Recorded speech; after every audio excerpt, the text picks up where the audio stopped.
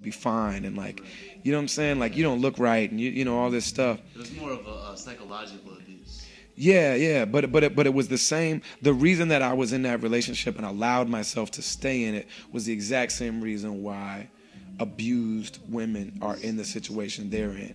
And it does get to a point where you're like, this person's gonna kill me.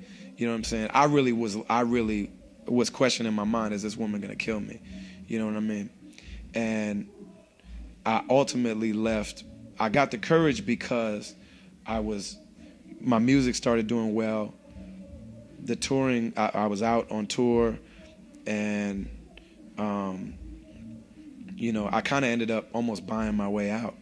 Somebody offered me a commercial to do a song for a commercial, which I normally would never do, but they offered me like a more money than I'd ever got for anything before, and so I did it, and I took that check and just gave it to her. You know what I mean? And I was like, I'm leaving. You have and that's when I left is when it actually got violent. But ultimately, like the thing that made me leave was for my son.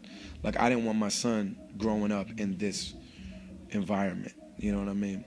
So I left and ended up, me and him both got restraining orders against her.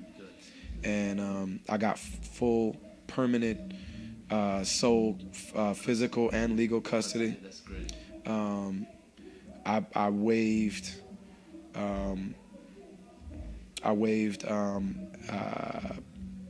child support. You know what I mean?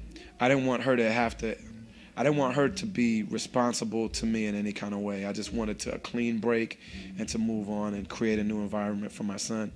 And we ended up getting court-ordered supervised visitation, which for us works really good, but you have to really be on top of what facility you're at, because different facilities have different definition of what supervising is. You know what I mean? Because there are places where there'll be one social worker in a room with like 5 families, and they're not really watching what's going on. They physically can't. We go to one now that's really expensive for me, and if I wasn't doing this touring, I don't know if I'd be able to afford it. So maybe this option isn't available to everybody, but now they're one-on-one with a social worker. If I want to, I can request notes of everything that was discussed. They monitor that. So now my son sees his mom once a week when she shows up, but he sees her once a week, and they, the situation dictates that it's just positive. It's not real substantive. Like they don't really, she's not parenting him, but they hang out and it's positive, fun time for both of them. Like all of his rules about you're not allowed to drink soda in the morning, and we don't even drink soda at our house. You know what I mean? But like when you're with your mom, you get to eat all the junk food you want, just hang out, because it's a positive thing for him.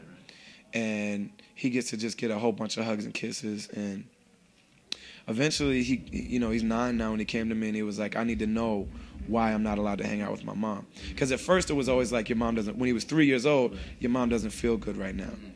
And then as it got older and older, well, after a while I had to just be real and be like, your mom did some scary things. You know what I mean? And I just don't want you to ever be around anything scary.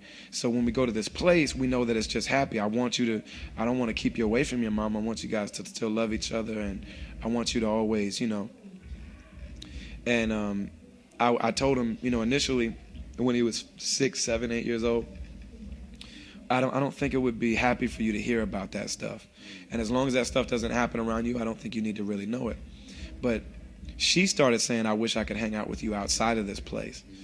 And so he came to me and he was like, I really need to know what happened. And I told him all of it. You know what I mean? Just in a really honest way. Now I didn't exaggerate it. I thought I was trying to be really magnanimous about not indulging or going overboard or overdosing on, because as soon as I left and as soon as she wasn't a threat to me or him anymore, all of my bad feelings for her went out the window. I actually, for my son's sake, want her to do well, which is why I didn't ask for child support, because I want her to be, if she can ever get on her feet, to do that. Like I would prefer for her to be in a good place all the way around, because it'd be better for my son. But so that actually, there's still challenges here and there, but for the most part, I had a pretty good experience in court. I didn't get a lawyer, she was able to actually, you know what's interesting? When I got my, and I never talk about this stuff, but only because of the people that are going through this, Right. am I saying these things? So like, hopefully, For our listeners out there, we hope that it reaches some of them. Well, and that if this isn't part of your life, I'm telling my personal business that I don't put in my songs right now, just because I know that there's people that go through it, and that you can get out of that. But interestingly enough, we were at the mosque, and like we're both Muslims, so before the camera's on, we're just kind of having some Muslim time together. But like, I was at the mosque, and she came to the mosque to try to embarrass me into giving her money. And I'm not easily embarrassed. Like, I just genuinely learned a long time not to care what people think about me.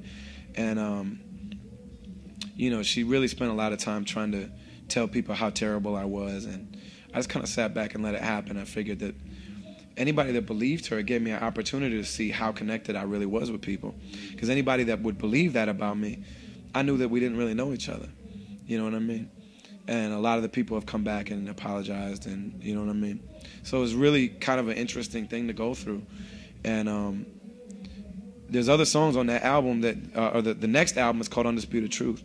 And it's about that period of me leaving her and being homeless with my son and basically having nothing. So I left her with even all the material possessions that I had built till that point. And a complete clean break, and, was homeless with my son. I had friends I could sleep on their floor and stuff like that, but we didn't have a place, you know what I mean? Like, we never had to sleep outside, thank God. Like, my friends are just too great to me to let us get to that point. But interestingly enough, when I got my, I didn't have a lawyer through my divorce, but when I applied for she came to the mosque and punched me at the mosque in front of everybody. She punched you? At the masjid. And let me just say real quick to people out there, oftentimes with domestic violence, they think that it's a woman getting beat by a man. But they don't understand that it does happen to men as well. Like, there was a most recent statistic that said that every 38 seconds, a man is abused by his partner. So that's why I think it's great that, you're talking about this. So hopefully people realize that in order to move forward in this cause, we have to discuss it as a whole. I can see that. It's a little bit different with in my mind. Just because, in my situation, I'll say that. Right. I'll just stick to my situation. I'm not going to pretend to know what other people's situation are. But I'm like 6'2", 250. You can push your own weight. My first wife was 5 feet tall. You know what I mean? Or like 5'2" or something like that. She was a very small person. And it's interesting because she came from a climate of domestic violence. You know what I mean? And me and her mother are very close. After my wife and I got divorced, we became very close. And she used to tell me all the time, she's not going to listen to you unless you hit her. Like, she doesn't react to anything. Yeah, she doesn't react to anything but being hit. So you're going to need to hit her or leave her. She told me this every time we saw each other, every time we hung out. I hate to say this about my baby, but you're going to have to hit her or leave her. And eventually I left because I wasn't going to, you know what I mean? Right. But that was true. Yeah. She wasn't going to respond to me just talking it out, you know what I mean? And, but yeah, she ended up doing that at the mosque. And the minister or the imam was actually like, you need to get the legal system involved in this, no matter how much, because my experiences with the police in particular are so negative. I've had one good interaction with a cop in my life. Everything else has been really negative. And so I just didn't want to get him involved at all. But he was like, for your son, you need to go report what happened. You need to get a restraining order. You know what I mean? All these things. So when I did that, when it's a domestic abuse case, I got automatically referred to a women's shelter. Really? And so these women just showed up at my trial to support me. Okay. You know what I mean? And they generally represent women. And I think because my name is Ali, they thought it was Ali. Ali, right. And so they showed up thinking that I was going to be a mom who got hit by her partner. And is he the 6'2" guy? Yeah. And they're like, are you Ali? And I'm like, it's actually Ali. And they were like, wow. But they read the story and they were like, we're going to fight for you. We're going to help you. You know what I mean? That's right. And it ended up really just being a lot of, moral support. And, but I went through the whole trial, the whole divorce without an attorney. My wife got an attorney.